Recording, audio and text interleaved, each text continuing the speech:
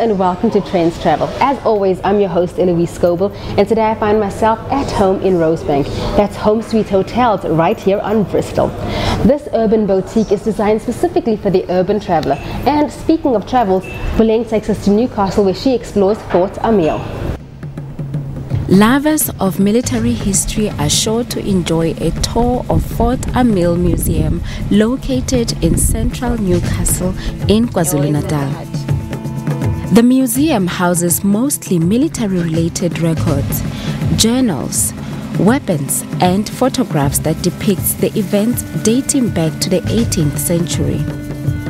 Fort Amil Museum was opened back in 1990 as a cultural history of Newcastle. It is here that the history of the Zulu-Boer War together with the Anglo-Boer War is housed. So today I'm not only here to walk down memory lane, I'm here to touch and feel this historical event. Come with me.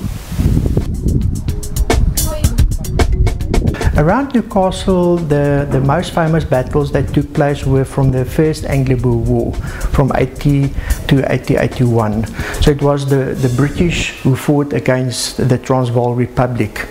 And at the end of that war, the final battle was fought at Majuba Mountain, where General Colley, who was the commander of the British, were actually killed. The fort was also established at that time by a detachment of the 80th Regiment of the Staffordshire Volunteers, who came from Hong Kong at the time, because Natal colony was actually just a small part of the British Empire at the time, which was ruled by Britain. Okay, the oldest inhabitants of Newcastle in this area was the Khoisan people, who were Stone Age people, and they used stone to make objects, and they were gather hunters as well. And then we get the influx of the Amashlubi people 700 years ago, which were Iron Age people. So they started working with iron and manufacturing things. They were also farmers with cattle and with other food that they were planting. We're looking at the bow and the spears which the Khoisan people used to hunt.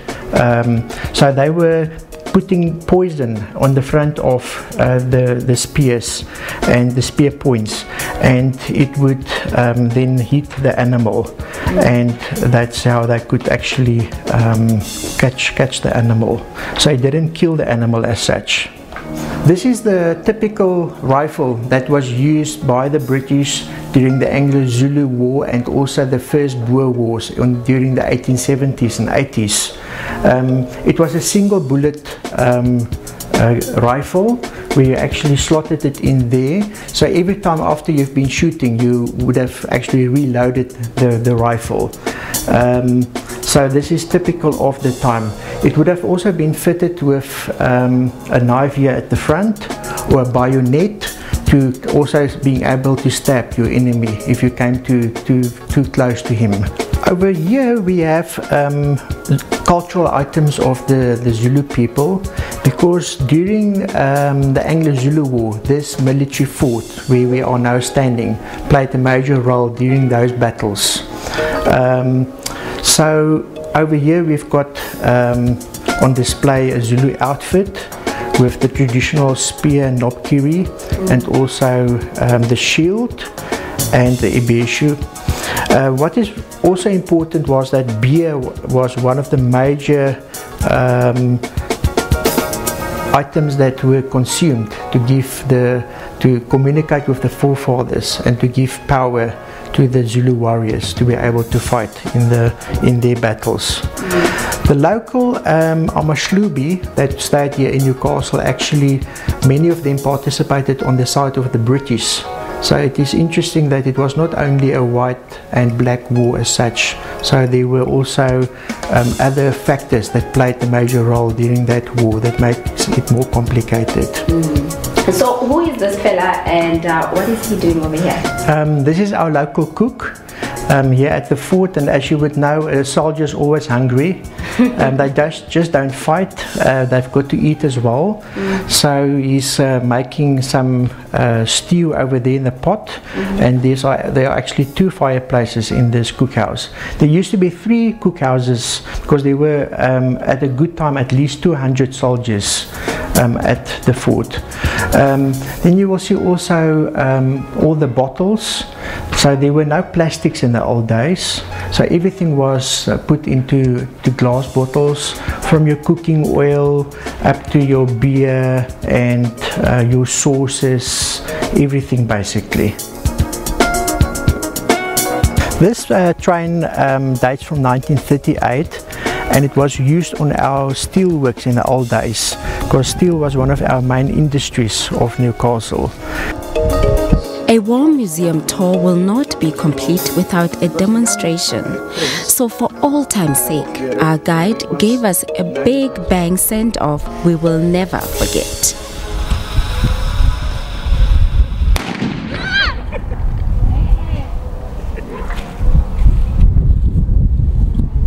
We will be back with more on Trendz Travel right after this very short break, but I just want to remind you that you can catch us on Twitter and on Instagram. That's on Trendz on SABC using the hashtag SABC News.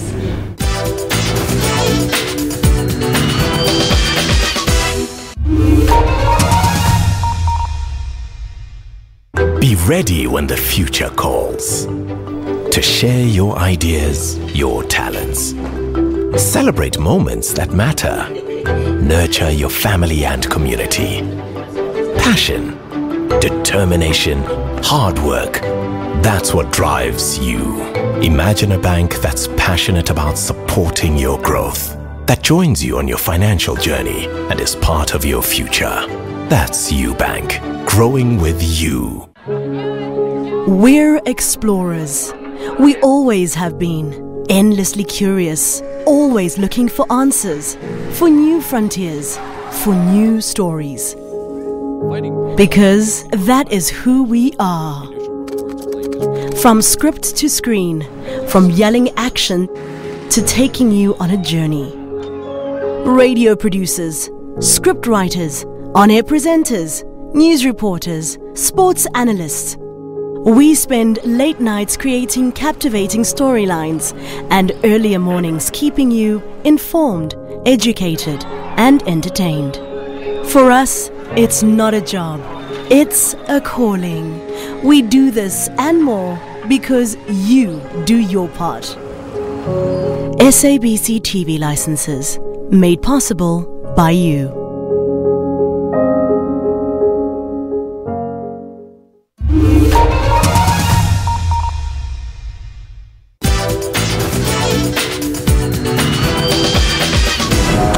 During the cooler winter month, there is nothing as satisfying as deeply layered, full-flavored comfort food, and that's exactly what Njavula gives us. In the cooler seasons, there is simply nothing like winter food. Trendz Travel visited this Italian restaurant in Hyde Park to get a glimpse of what our winter plates should look like. Chef Caitlin Drake had prepared 2 beautiful dishes for us to taste. Chef, we're heading to winter. It's that time of the year where we want to indulge with hearty, warm food. But today, what have you prepared for us? So I've prepared for you the bruschetta that's on Zio's winter menu. One of the slices is a tomato and balsamic bruschetta, and then the other one is a taleggio and fig. Question. If it's winter, I would expect more of a soup type of starter or meal. Why this specific one? So the reason why I chose this dish to present to you is because it's quite a healthier option for winter, but at the same time it fills you up. Also, we try and leave the hearty dishes for main course. Okay. So this is like a nice ease into your dinner. Yeah, true. Okay. So this is a healthy option. It's also open to vegetarians as well, which is why it makes it one of my favorites. Okay, so now give it a taste and let you know how does it taste.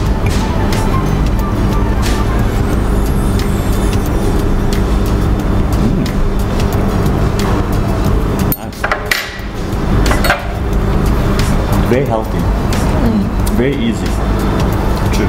Because by the time I get to the main course, I'm already full. So here, it just lays it out very nicely. Alright, can't wait to taste the second one. Just have at the back and just taste. Quite different flavors. Yeah, they're quite different flavors. Okay. I think for me, this one is my favorite one. Okay. Yeah, I think I loved it. I love the texture. I love the flavoring in it. Alright. Everybody has their own. That's what I say. For me, it's because of the contrast. That's why I enjoy this dish so much. Okay, cool. Let me have one last bite. While enjoying the hearty warmth of our starter, our main was already on its way.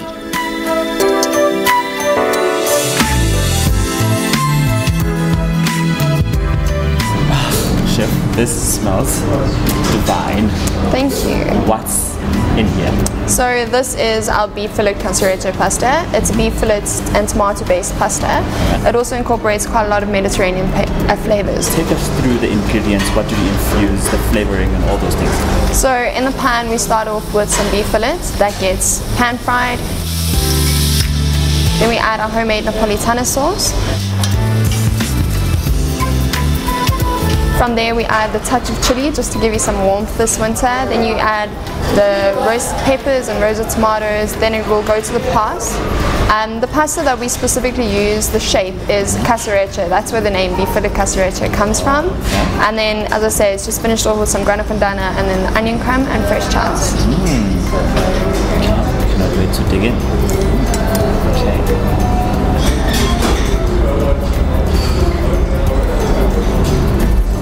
Absolutely amazing. This is what we call winter. Yes.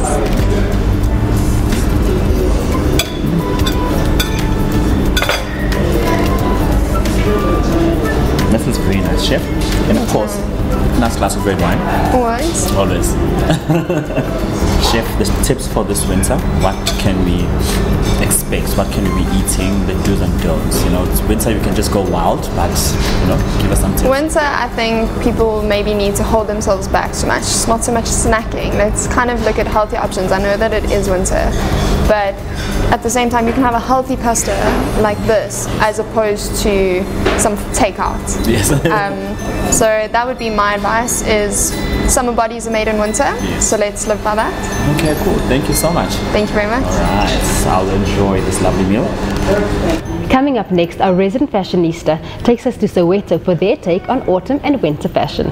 Cue Soweto Fashion Week. Winter 2019 is here and the Soweto designers promise to fire things up this season. We are at Soweto Fashion Week and I'm sure all the fashionistas out there would agree with me that animal print is always in style. This time the designers were briefed with cowhide. I cannot wait to see what they come up with. Over the years, this runway has been graced with fashion icons from all over the country and abroad. On the runway, we saw a spectacular fashion showcase by New York-based American designer Clevon Leonard, who had an interesting interpretation of the cowhide theme. My interpretation, it was cowhide, and so what I thought about, initially I thought about leather, you know, cowhide and leather, and I was like, it was a little late for me to put my leather collection together, and so what I did, I incorporated animals because I thought of hide and I thought of animals, and I tried to incorporate that into the designs and try to use a little creativity and style and femininity and class for the men's structure and class, you know, a classic man. Soweto is alive with creativity, with many young designers who long to see their names on the big stages one day. The Soweto Fashion Week is a launching pad for them. Autumn is no longer browns and greys. This designer brought bright colors to the runway. Winter fashion is also an opportunity to give a new take on old prints and designs, but also giving a fresh take on the well-known tribal print.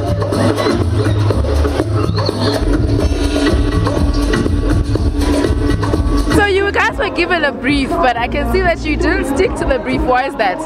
As I said, the brand is misfits, it's rebels basically. It's the people that do not conform to the systems, that do things differently. I understand. Fashion is not about looking the next season, it's about being futuristic. That for me is summer 2020. summer 2020 high-end meets King streetwear type of fashion. I have to be 3 steps ahead. I can't follow trends. I have to be a trend setter or a breaker of the trends that are already and revamp and bring new ones in.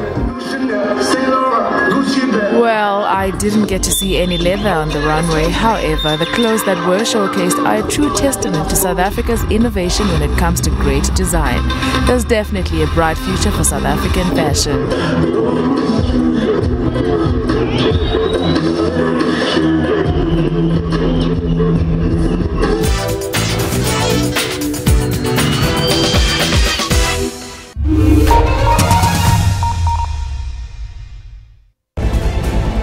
What are you predicting with the 6th Parliament? They've got to up their game. Why is it so important for you to create platforms where people can share and grow? I think there's something special about conversation and sharing of experiences. Mkhwebane investigated the role of senior ANC leaders in the Free State, including then Premier. Advocate Mkhwebane has never explained why she altered the provisional report in material ways. The provisional report, there's no way where it's mentioning that the Premier is implicated. This is such a massive festival, and what does it mean to you as an artist? It's more than humbling for me to actually be showcasing everything about my music, so it's celebrating Africa. The SABC News mobile app is your one-stop digital portal to all the news you need.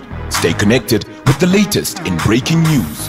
Watch the SABC News channel along with clips and live streams of all the big news events, and listen to all the SABC News radio stations live, including podcasts and much more. Simply download the SABC News app to your Android or iOS device from either the Play Store or the App Store. SABC News, independent, impartial.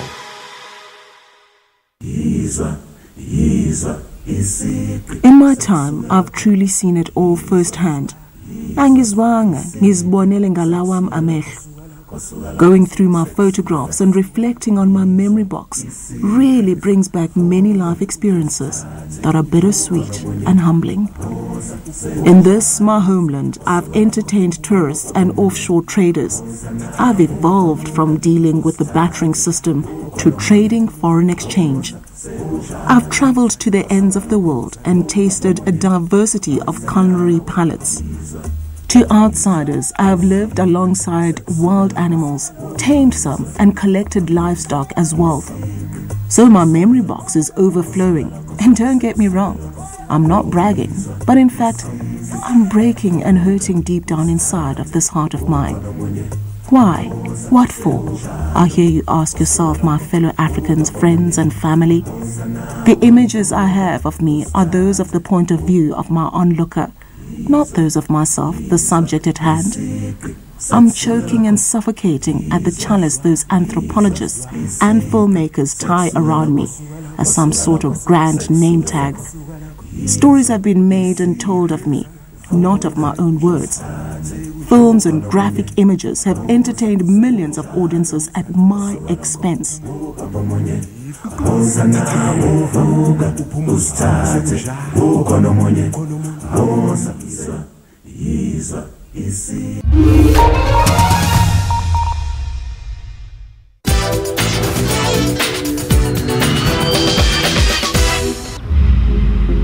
Roughly 1.5 hours from Cape Town, this is Langebaan.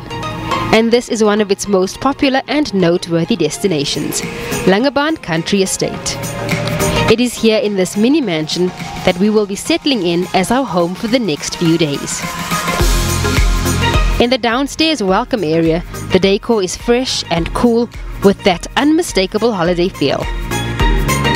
Even the wall hangings are a reminder that it's time to go into serious vacay mode. Each of the 4 to 5 bedrooms at any of the holiday homes is decked out with 2 singles or 1 queen bed, with bath en suite of course, obviously, and the same soothing, dreamy water theme. Upstairs is a huge dining area, complete with a fully fitted kitchen for those who are inclined to self-cater, and a lounge that is the envy of every family holiday home. There is a seat for everyone. No one is left out. The interior decoration is all fishy and shelly and beautifully rustic. The patio is all things relaxing and open and spacious. The back of our unit overlooks the Gary Player Designer Golf Course. For those who don't golf, it's an eye-catching bonus to the surrounds. It's also a stone's throw away from the clubhouse. Absolutely, so everything's on your doorstep. You can choose to sit at home and we can deliver something to you to eat, or you can take a walk up to our restaurants with beautiful views over the lagoon, or you have the self-catering facilities and you can make your own food, so it's all optional. Our first order of business is to hit the LCE Oxy Gym. This happens to be the only gym in Langebaan. I start out on the treadmill for a bit of cardio before hitting this uphill stepper thing. Being a tad unfit, I was kind of struggling there for a bit, but decided that boxing was more my speed. Getting rid of the fat frustration, Rocky style.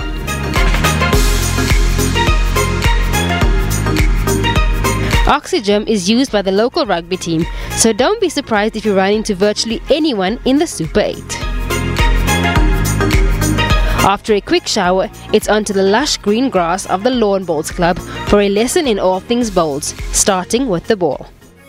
On each side you've got a large emblem and a small emblem. This is a crab. Every bowl tries to have a different emblem, so when you make up your teams you don't come across the same one, you know which bowls to pick up. They come in blacks and browns, and today is colours and all sorts of things. There you've got the size, and this is a 1 heavy or 2 heavy, and you get 1 heavy and you get noughts. In the old days what they used to say, you used to hold the bowl, and then if you did that and you stayed in your hand, it was alright for you. If you dropped it, then it was too big. Yeah, so hold it nice. You can put your hands, spread your hands, put your thumb on the side just so it feels nice and comfortable. And then what you do is keep that elbow straight, keep your legs together, put that foot forward and look out where you're going to, and you just let it go through. The bowl will keep on going straight until it slows, and because it has a bias towards the small side, so as it slows it starts to tilt, and that's where you get the bend coming in. So would you like to try it out on the... I would. I just have a question. Okay. What is the aim of the game? Is it to hit the other balls? No, the aim of the game is to get as many bowls as you can close to the kitty. The kitty being the white ball. Then it's time to give it a go. I'm pretty proud of my efforts, but still don't know if I'm winning or losing. But I do know that I'm having all sorts of fun in this game deemed for the aged. The lagoon in Langebaan is seasonally abuzz with all sorts of water sports, and I decided to try my hand at hobie catting. Waking up in Langebaan Country Estate is an amazing experience. We have a full lineup today that starts with breakfast at the clubhouse, and then we make our way to the Langebaan Yacht Club in search of the lagoon.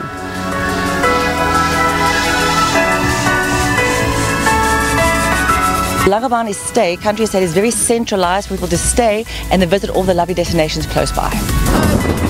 Once on the beach, I am donned with a wetsuit and then pulled and tugged around to set my harness in place, all to get ready for my lesson in hobie catting.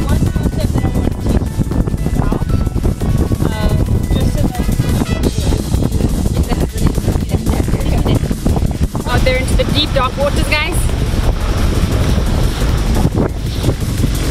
I'm given a pink tee to wear over my gear, as each school on the lagoon is represented by a different color. This one happens to be femininely pink and all female. We've got mostly female instructors at the moment, but our boys are a little bit stronger, so we do have some boys just to deal with the bigger guys. But it's female owned. It's female owned. Female run. What is this thing called? Hobie cat. We've got 2 companies in the same building. We've got Obsession Kiting and Hobie Cat. Hobie cat. Yeah. Okay, let's do this. I listen intently as my instructor gives me my safety talk. Then, just to be safe, she gives me a demonstration. Use this for stability and hook yourself in. At no point must you stand up. If you stand up, you fall off. Okay. So then you let your butt over the side and you hang. Okay. You gotta trust the cable. Back foot, front foot, release. Oh. What I'll do is I'll make sure that your jib's fully in before letting you in. Then your idea is this. Okay. You're gonna use this so that you don't fall forward or backwards. Okay. You'll use one foot. My attempt at doing what she just showed me is difficult and oddly comical. She has clearly mastered the technique of straddling with grace, whereas I just look like a clown.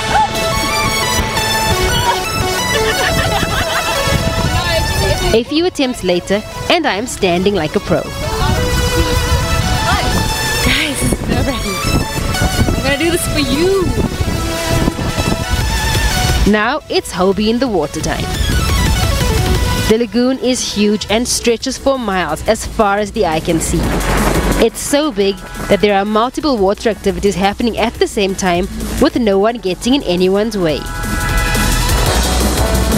From variations of kitesurfing to some learning to kitesurf and pro kitesurfers. Even me out on the deep blue waters doing exactly what I was taught only moments before.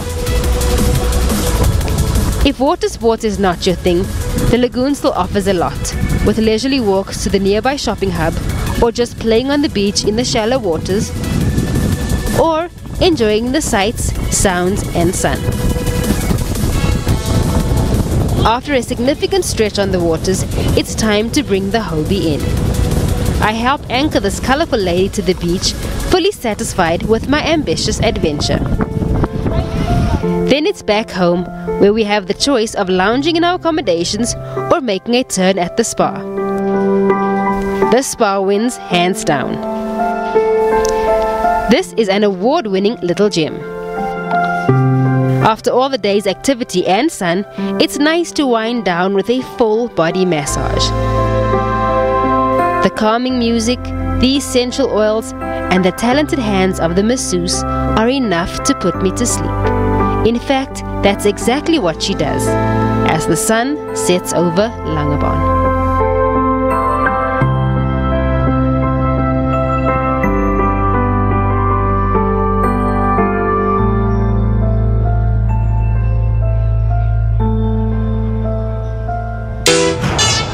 And that's all we have in this week's edition of Trendz Travel, coming to you from Home Sweet Hotels, Bristol, where you can get some of the most amazing treetop views.